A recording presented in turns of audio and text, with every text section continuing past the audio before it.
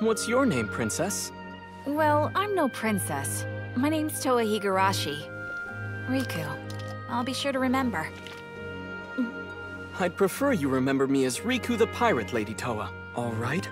What? You're a pirate? Rest assured, I make sure not to take anything from women, children, or those in need. Wow, these are all fascinating. So, each of these things are edible?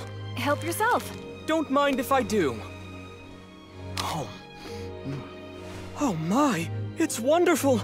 This flavor, there's nothing like it! I agree. I think that kind of apple is delicious too. Selective breeding has really come a long way, and the flavor of food keeps improving over time. So this is an apple. Unbelievable! A taste like this would surely banish you from paradise. Oh, and when you're all done with it, I'll take the core. Can't have it take root and mess up the course of history. That would be a disaster. I ate the whole thing, core and all. Thank you for the hospitality. As one abandoned by his master, it's far more than I deserve. Huh? I'm saying that you have fed me the forbidden fruit, Lady Towa. What do you mean? By the way, I'm curious. Could that katana be the Kikujumonji?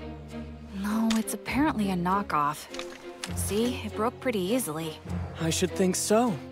The real one should be with the Deputy Shogun of Kanto, Ogigayatsu Hiragi, as it was bestowed to him by the Shogun. The Shogun? And the Deputy Shogun? Well, anyway, I must repay your kindness for the apple. If fate allows it, I hope we meet again. Until then, farewell.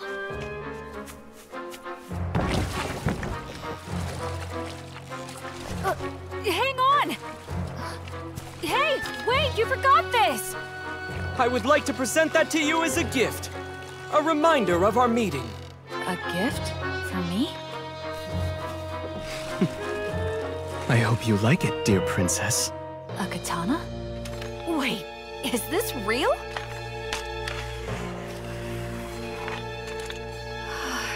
Amazing. So this is the real deal. I recently stole that katana from the Deputy Shogun's estate, so rest assured it's definitely the genuine Kikujumonji.